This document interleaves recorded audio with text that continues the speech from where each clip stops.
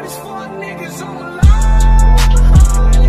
Damn nigga, almost wanna die tonight. Alright guys, so go to the item shop and make sure to go into here and click support a creator, and make sure to have this exact code in so you guys will support me and give me some money, and that's very helpful. So yeah, put that code in. Alright guys, what's up? My name is Adam. Welcome to the video, and today guys I'm going to show you guys how you guys can make Fortnite models or Fortnite renders, an SFM, or whatever you guys call it. So yeah, I'm just going to show you guys how to make those today. So first of all, you have to obviously have it like on Steam. If you don't have it, just search up source Filmmaker, and you'll find it somewhere. Yeah, here. But once you download it, let's be in your library software, and here it is right here. So first thing you have to do is over here. Once you download it, click browse the workshop, and it looks like this. Just search up Fortnite,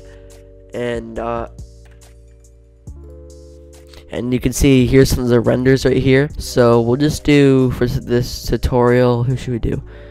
We'll do velocity for this one. Let's just add that. And once you click the add button and go into source Filmmaker, just if you're in here, just click create, and you'll see this popped up. Fortnite velocity, just click OK. So it adds it to it. So once you guys are done that, I'm just gonna load up my white room, just because why not? If you guys don't know how to get a white room, search it up on YouTube. It's a little bit hard to explain. So I'm just gonna load this up here. Okay, so you can see we have the white room. I'll probably link a tutorial in the video description how to get a white room. But once you guys get the white room, or just you guys can use the default one if you want. Just right click here, set for new model, and then find the model down here, like that you downloaded. So I'm just gonna find that, and why is it being slow? Okay, there. So you guys can see I have lots of different models. Oh, here we go, velocity. Okay, just open that up, and you can see right here we have the render of velocity. So basically, what should we do? Oh yeah, click one of these buttons. If you want to move something, you can move it with that, but I usually do the rotation tool, and make sure that this thing's blue. So yeah, now you're here. You can just, by the way guys, you have to move with WASD to move up and stuff. So yeah, and then zoom in and out is just scroll wheel. So we're just gonna hold down control, and then all these things pop up. It looks a little bit confusing at first, but it's not that bad. So what we're gonna do is just move this, and you can see we have this like spiral thing. This is just like all the axes you can do to move your stuff. So if I move it like this, it moves like that, and yeah. So we're just gonna do that and make it look how I want. So I think I'm gonna make the character hold a pickaxe or something. So I'm gonna make it like, what should I do? So I'm just gonna go like this, and then rotate it like that. Yep, and then we're gonna hold control down again, and then do this arm. So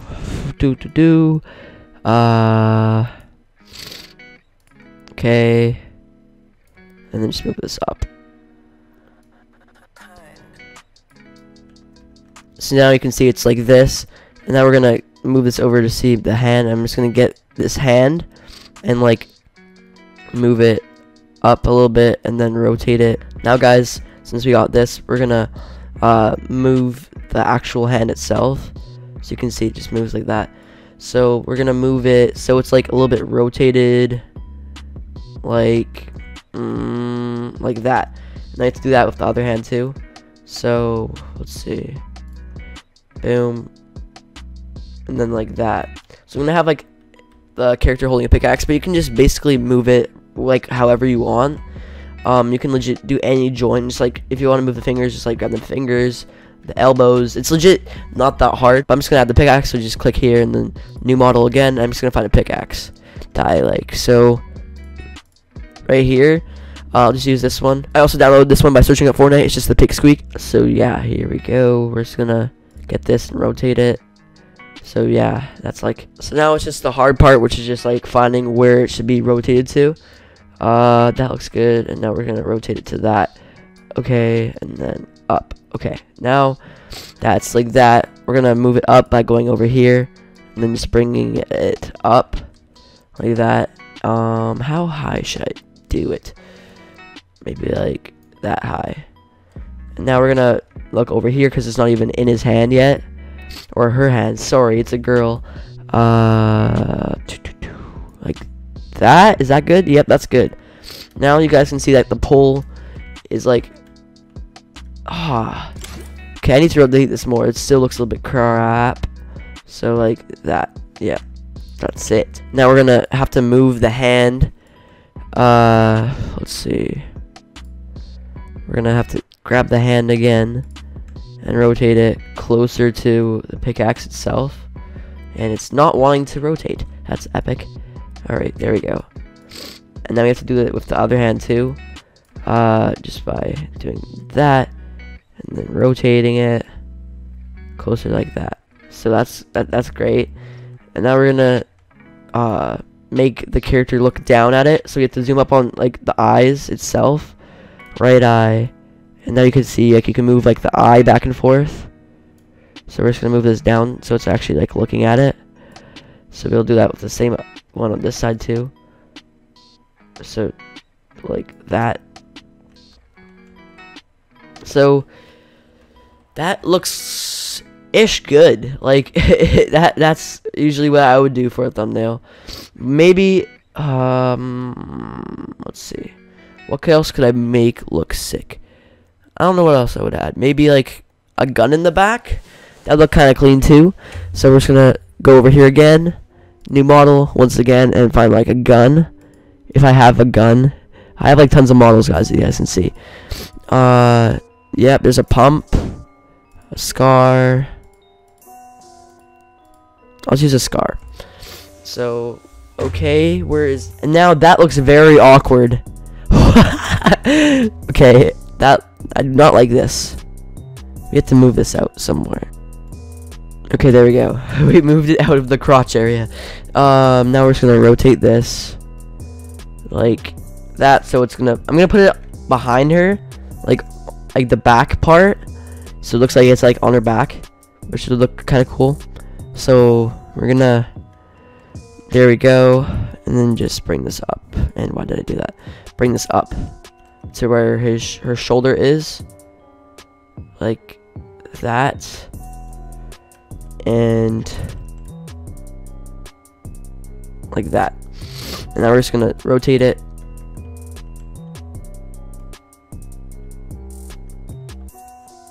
So it looks like that. She has a scar on her back.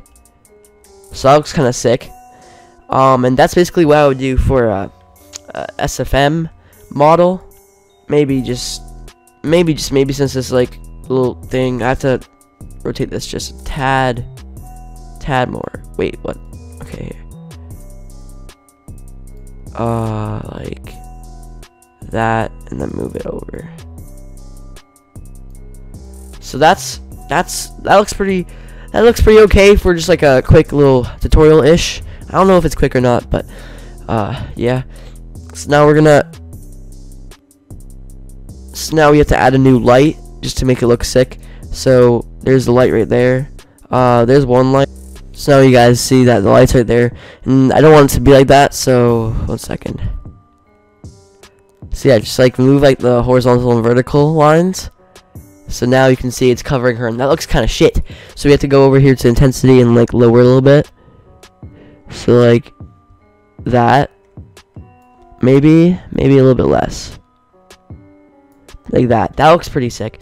So now we have to go over here to camera 1 and actually move it. Like camera 1's the actual camera. Like the word camera doesn't count when you try rendering it. So you have to actually make it camera 1 and like find the spot you're gonna like use to render it as.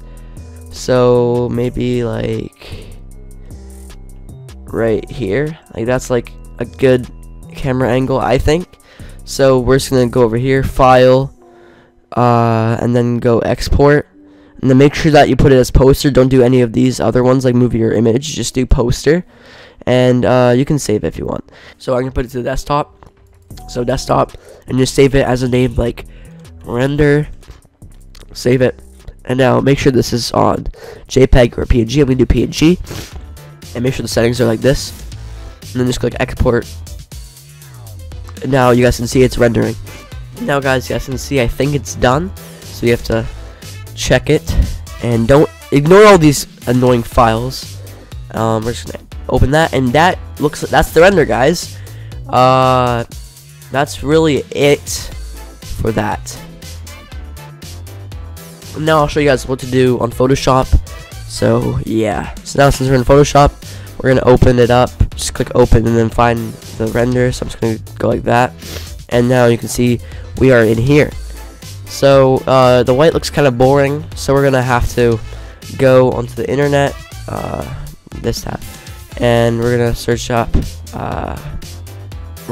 like Fortnite map or something. To search up Fortnite, I guess, for now. And let's find the background that we can use. So I'm just gonna do this one right here. So yeah, just copy it and then go into Photoshop and then paste it underneath the layer that we just made, like the render. So like that. Yeah. And now, how do we get the white background out? If you guys try to go like this, it just won't work. So since we can't do that, we have to go to pen tool, or you can use where is it, freeform, but I use pen tool because it's more precise.